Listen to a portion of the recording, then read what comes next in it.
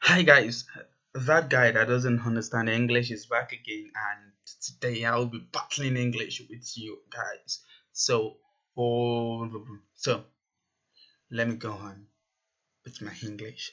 So, David, as you requested that I should make tutorials on Arnold rendering machine. So, as you requested, so as I would do, and that is what I'm gonna be doing right now.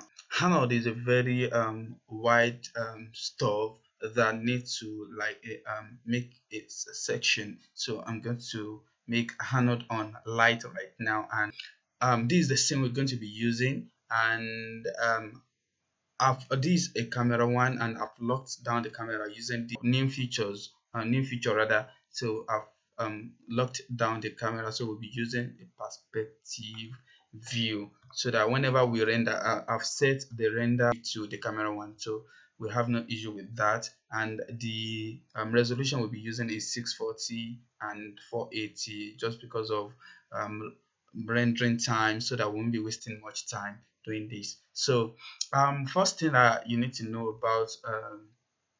about light in Arnold rendering machine is the way light behaves in Arnold is very different from other rendering machine like a Microsoft Word or even Metairie and the likes. So this is very different. So looking at it here, we have two lights here. I have um, spotlight and point light.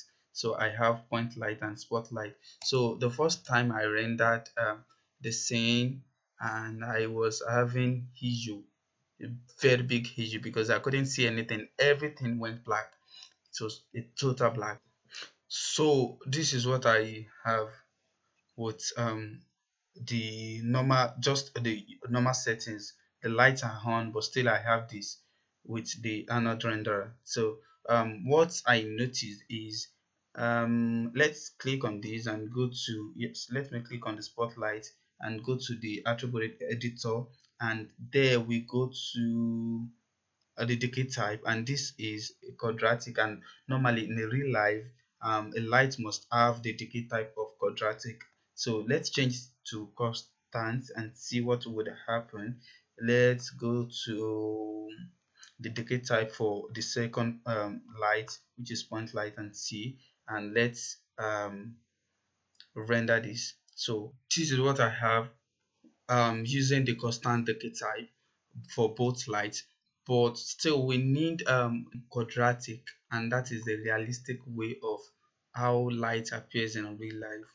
So let's change this to quadratic, and I think that um, this Arnold really needs a very high intensity, a very high light intensity, and that is what I did. So let's increase the intensity for the both lights and see what will happen. So let's change this to 5000 intensity, and this the point light also, let's go to the intensity and change it to 5000.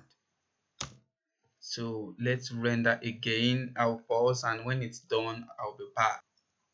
So now this is what I have, and as you can see, this has reduced from the previous one, as in the light is not very high like before, and that is it. You can increase, so before you can see anything, and under the Arnold renderer, we have options. It's either you increase the intensity, or you go to the constant. It depends on your own choice, but the realistic way of rendering with light is using the quadratic, and all you will need to do is just increase the intensity. So we're going to be talking about HD high when I'm back. So thank you very much for the